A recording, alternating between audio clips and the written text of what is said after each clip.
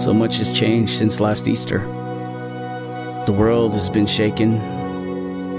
Life has been disrupted. What we once called normal seems like it may never return. It's been easy to be discouraged, to lose hope, to feel the foundations of our faith begin to crumble. It's hard to keep our feet planted when the ground beneath feels like shifting sand. Now more than ever, we need to stand on the truth of Easter, a day which changed our eternity, changed our world forever. Death was defeated by life. Sin was consumed by mercy. The grave was swallowed up by victory. See, even in the darkest of moments, the love of Jesus could not be stopped. His faithfulness could not be broken. And when the dust settled, Jesus, he stood alive and victorious. Today, may we remember the truth of Easter, the power of the resurrection, and the promise of eternity. Yes, the world has been shaken, but the grave, it's still empty. And Jesus, he's still risen.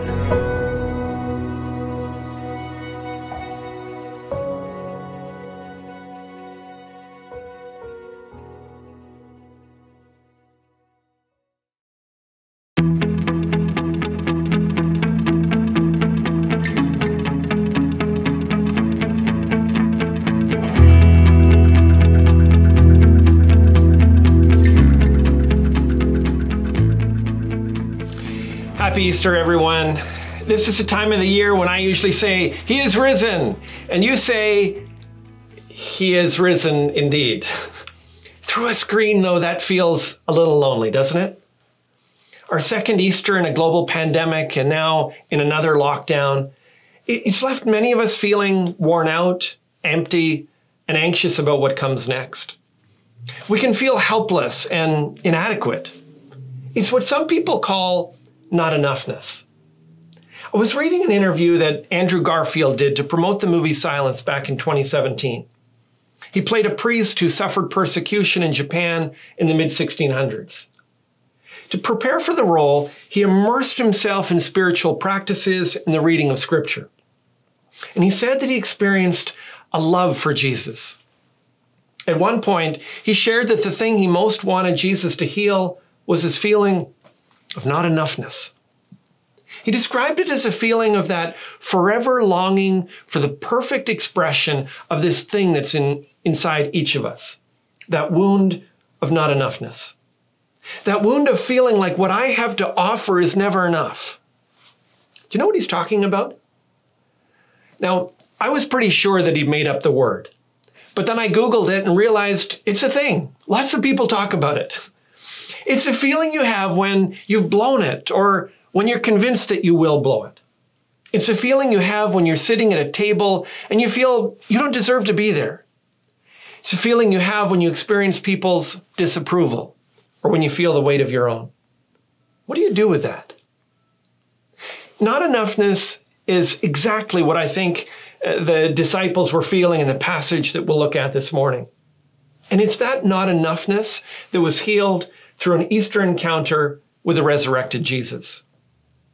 Seeing how Jesus healed their not-enough-ness then helps us understand how Easter heals our not-enough-ness today. And it all happens during a breakfast with Jesus recorded in John chapter 21.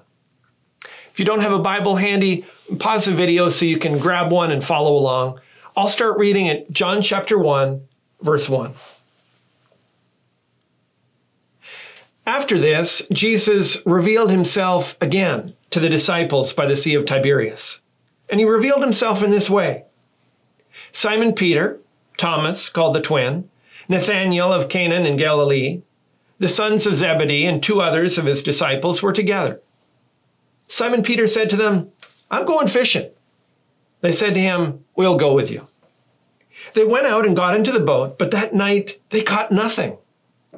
Just as day was breaking, Jesus stood on the shore. Yet the disciples did not know that it was Jesus.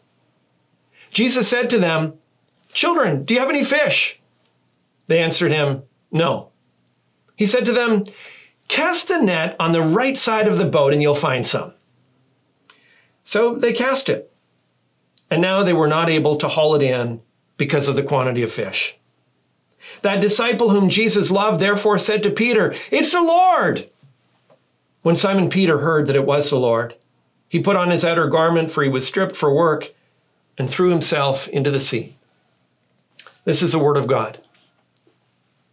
Now, as the scene opens, the disciples are back in Galilee. They're still feeling numb from witnessing Jesus' crucifixion, and they felt the shame of having abandoned Jesus when he needed them most. Jesus had come to them twice while they were in Jerusalem, but they were just brief appearances that left them amazed but disoriented as well. Jesus told them that he'd meet them in Galilee, but they were uncertain about how to go on and confused about their future. After you've let someone down, how do you recover from that? Where do they stand with him? How would they go forward? They went out to fish. They weren't just passing the time, they needed something to eat. They were fishermen, so fishing should have felt natural. Now it felt like a demotion. They had left their nets to follow Jesus, and now they'd returned to them. And they couldn't even do that right. They'd spent the entire night and caught nothing.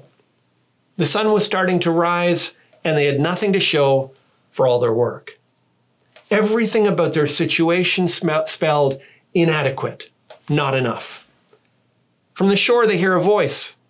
It's too dark to make out who it is, but he's shouting out some advice. Don't you hate it when people do that? They think they know how to do your job better than you do. And this guy's almost 90 meters away, standing on the shore. What does he know? In verse 6, he says, "Cast the net on the right side of the boat and you'll find some." They're too tired to argue, too desperate not to try, so they humor him. So they cast their net, and it fills up with so many fish that they struggle to even haul it in. John yells out, "It's the Lord!" And Peter jumps into the water and races to greet Jesus. Now, it may just look like a touching scene, a happy reunion, but it's far more than that. It's more than that because this isn't the first time that the disciples have spent the night fishing without catching anything. It's not the first time that Jesus has told them where to find the fish. And it's not the first time that they let down their nets and bring in such a big haul that it freaks everyone out.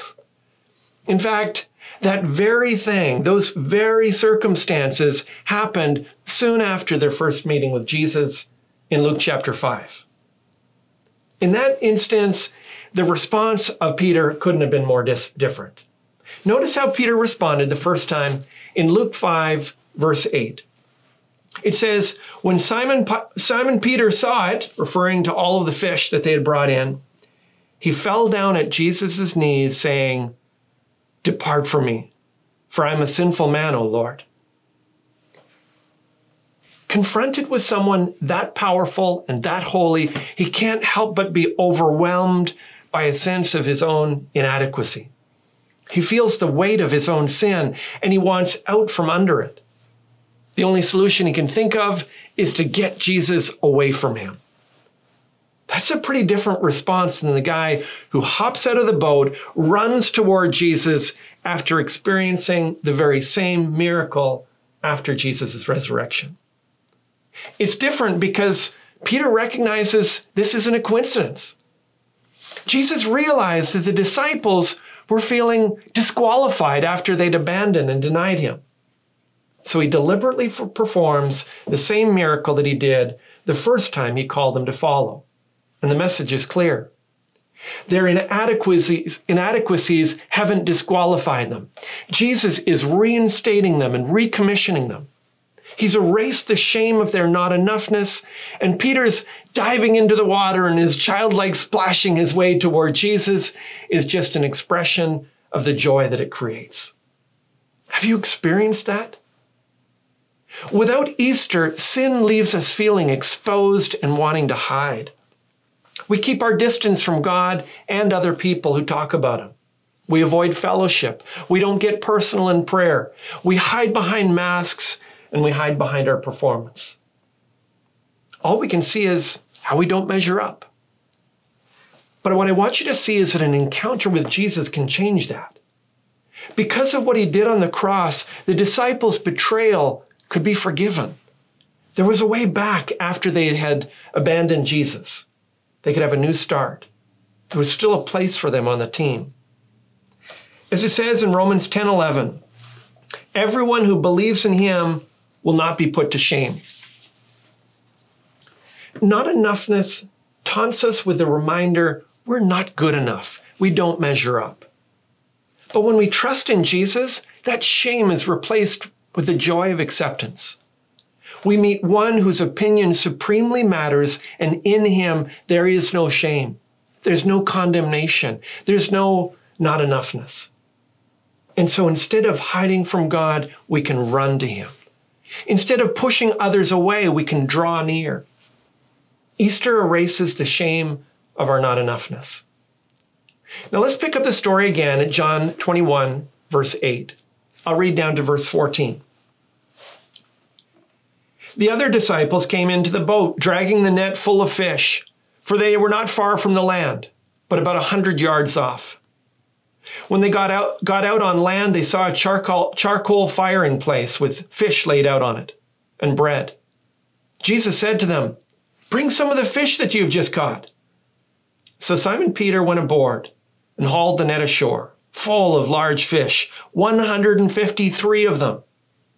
And although there were so many, the net was not torn.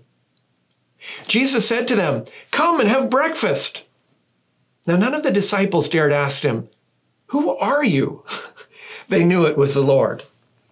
Jesus came and took the bread and gave it to them, and so with the fish. This was now the third time that Jesus was revealed to the disciples after he was raised from the dead. Now, as they get to the shore, Jesus is tending a fire.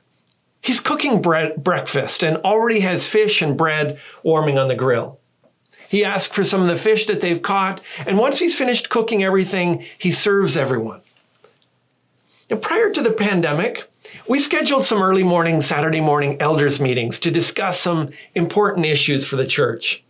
And on a couple of occasions, one of the elders invited us to his home and prepared breakfast for us.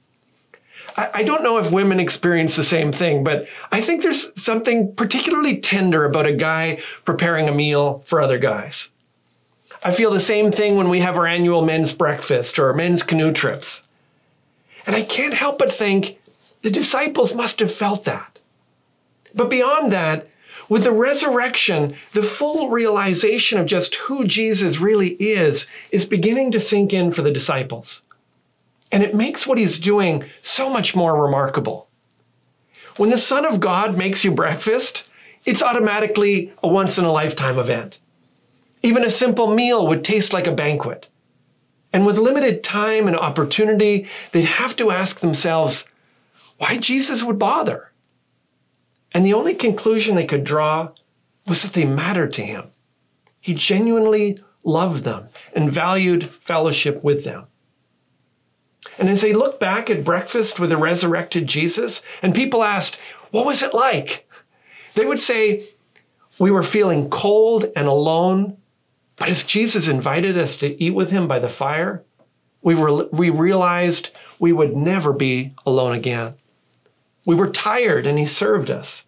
We were hungry and Jesus filled us." And because Jesus is alive, we can experience that same filling today. Through faith in Jesus, we can experience the fellowship with Jesus that makes us whole. Easter fills the emptiness of our not-enough-ness. Now let me pause here for a moment because maybe there are some of you who are finding this all a little hard to take. Is this real? Are we supposed to literally understand that after his death on the cross, Jesus came back to life and actually made breakfast for his disciples? If you're struggling to come to terms with how to take a passage like this, you're not alone. The disciples were actually feeling the same thing. In verse 4, when Jesus called to the disciples from the shore, he was less than 100 meters away, but they didn't recognize him. Do you know why? It was early morning and it wasn't completely clear, but it was also because it was still a little hard for them to wrap their minds around. They had seen him beaten and crucified, speared, wrapped in burial cloths, covered in 75 pounds of ointment to seal his body, and then placed in a guarded tomb. Even though this was the third time he'd appeared to them, they were still struggling to come to terms with his resurrection.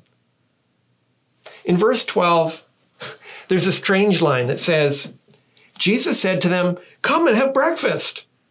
Now, none of the disciples dared to ask him, "Who are you?" They knew it was the Lord. Now, guys don't usually need encouragement to eat, especially if they've been up working all night. But the idea that the person they had witnessed die was now sitting before them cooking breakfast is hard to reconcile. They're stunned and disoriented. They knew it was Jesus, but at the same time, they found themselves wanting to ask, "Is it really you?" And maybe that's what you're feeling. That's how I used to feel. But consider the alternatives. If the disciples had just written this as a propaganda piece to gain a following for themselves, would they really have depicted themselves with so many flaws? Would you show Peter, the leader of the movement, denying Jesus 3 times? Could this have just been a legend? The problem is, it doesn't read like a legend. Did you notice in verse 8 that it mentions they were about 100 yards from land? Or how about in verse 11, where it says that their net contained 153 large fish? Do you know why it says there were 153 fish? Because someone was so amazed, they figured they better count them. These are eyewitness details. They're the kinds of things that you record when you realize you're in an event that's so historic.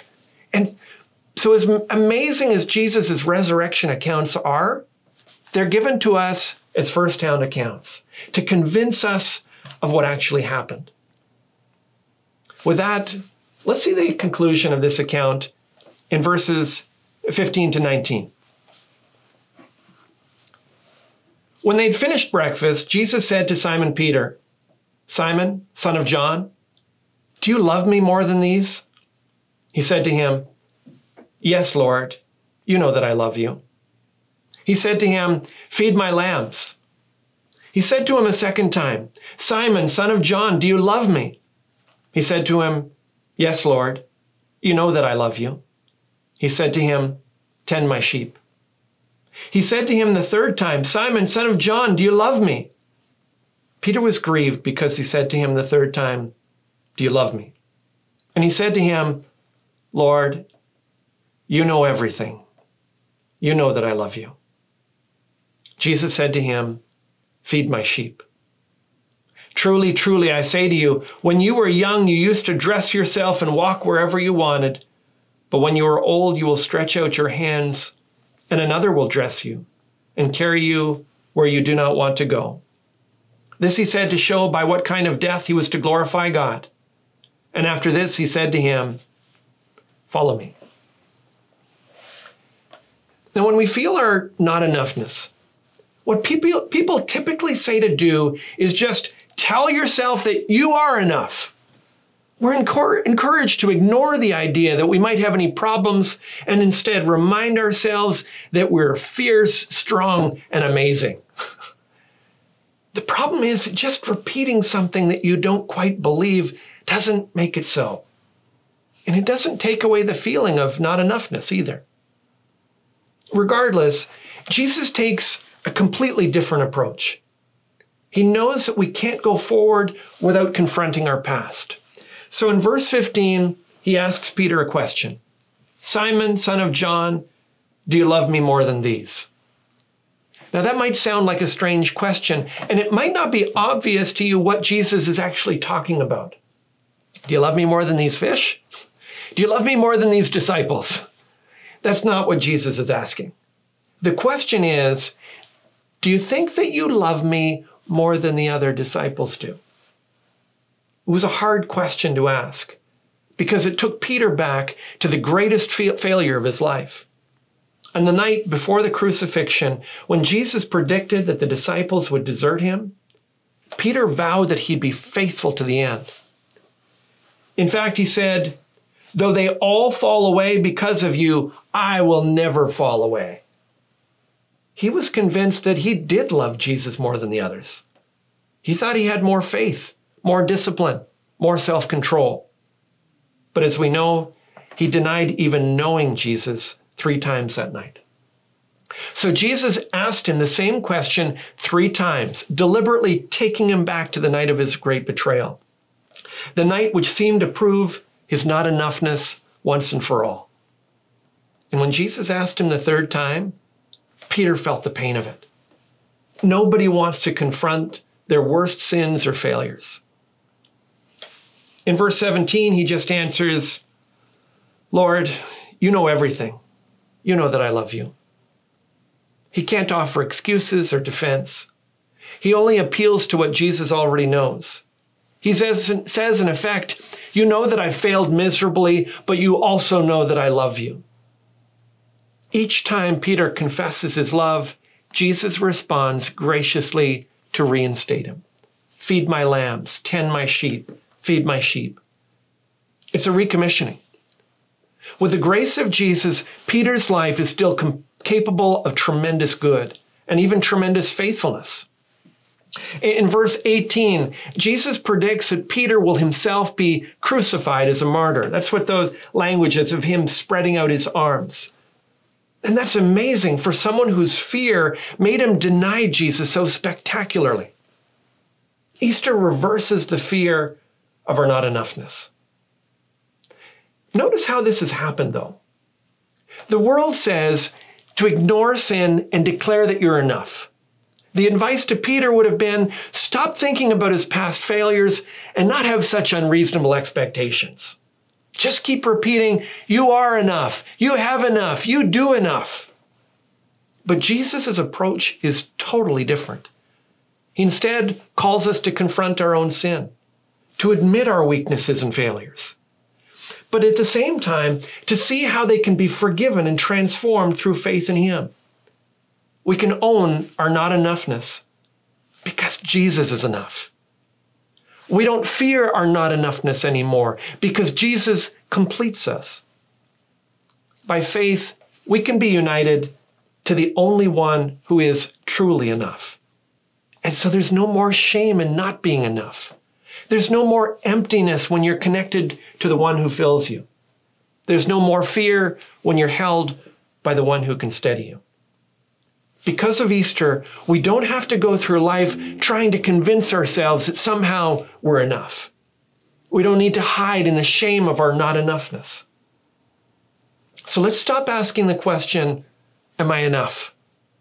And let's start asking the question, do I love the one who is enough? 3 times, Jesus asked Peter, do you love me? Do you love me? Do you love me? Do you love me is a question that goes beyond religion. It's a question of loyalty. It's a question of relationship. It's a question of trust. And it's the only question that matters because everything flows from it. If you love Jesus, then you'll follow him. If you love Jesus, then you'll do what he says. If you love Jesus, you'll care for his sheep. And because of Easter, we can know that Jesus is alive. And through his word, he asks you the same question that he asked Peter. Do you love me? What's your answer to him? Maybe there's some of you who would say, I don't think I do, but I think I'd like to. Well, the way that you do that is by confessing your sin and admitting that you're not enough.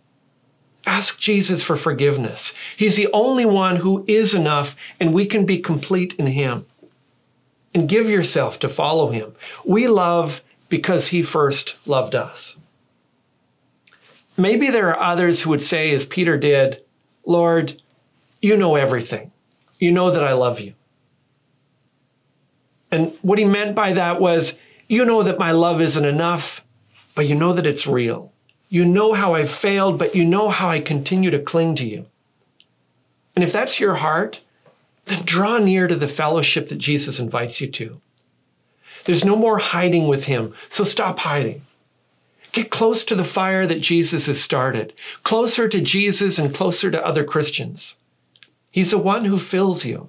He's the one who completes you. So hear his words to Peter. Follow me. You follow someone you love. Their words become precious to you. And when you love someone, you make their priorities yours. You feed the sheep. You care for the lambs. Even though he knows everything about you, he thinks you're enough to do that. So respond to him in love and let him complete you. Let's pray. Heavenly Father, we thank you for the incredible grace that Easter shows us, the incredible grace and love of Jesus Christ. Father, I pray for anyone hearing today longing to be completed by Jesus, longing to be filled by him. I pray that they would confess their sins, admit to you where they have failed you, where they have sinned against you. I pray that they would receive the forgiveness that is ours in Jesus Christ. I pray that they would name him as Savior and Lord. And I pray that they would follow. Father, I pray for those who know that they love Jesus, but can't help but feel that they're not enough, and that even their love is not enough. Father, would you minister to them? Would you help them to see that in Jesus, there is no longer any need for shame. There is no condemnation. That the acceptance of the one whose opinion supremely matters takes away all of that. And there's no need for hiding. Fill us and complete us. And help us, Father, to respond. Help us to follow. Help us to show the love that we have for you, imperfect as it is. Help us to show it in the way that we serve, the way that we follow, the way that we fellowship, the way that we represent you before a watching world. May the reality of the resurrection be demonstrated in our lives today. For we ask you in Jesus' name, amen. Now, I hope this message has helped you to see how Jesus heals our not-enough-ness. And if it's left you with questions or you need help taking the next step, then send me an email or leave a comment below. If this is a message you feel others need to hear, share the link and help spread the word. As always, for more messages of hope, visit gracebc.ca. God bless, and see you next time.